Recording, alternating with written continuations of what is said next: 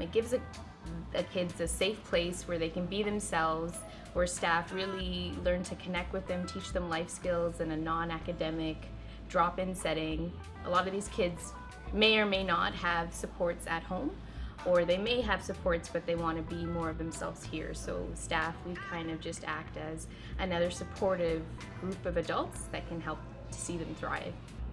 I pictured it to be very quiet, and the little old lady with the glasses with the string and the curly hair telling you to shh.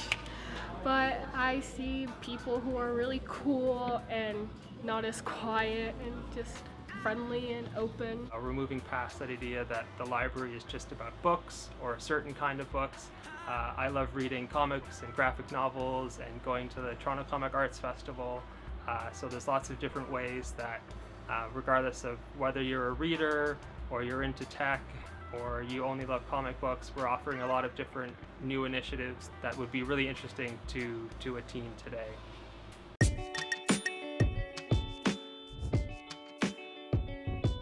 It's gotten me to like come out of my shell, and it's gotten me to write more, and it's a fun experience overall, because the area there is the people there are they're uplifting and they're supporting and they're just really kind people, so it just helps you. We want to know what the youth have to say about the library. We want to hope to get some civic engagement with the youth so that they feel some ownership over the library. It's a really relaxed atmosphere with friendly, welcoming staff who really want to work with youth, not just so that they're able to get the volunteer hours just because they have to, but hopefully make it a meaningful experience and a way for them to give back to the community and see those results. I've been able to grow as a person and as a student so much because of the resources that I've been able to use here at the library.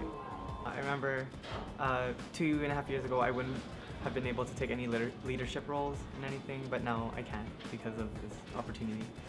At school, I'm only doing classes for my career. I want to do things that will actually help my community.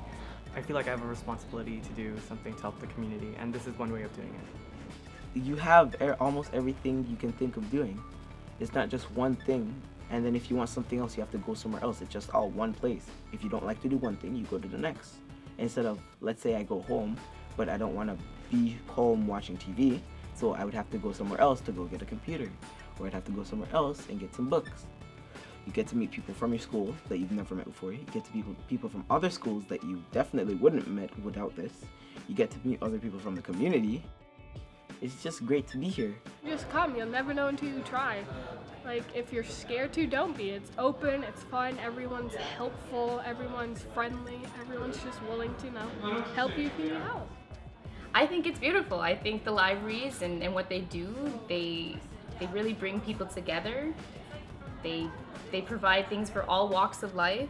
We encourage people to grow as individuals and to be who they are and to expand on who they are. So I think that's pretty beautiful. I think that's how I would describe it.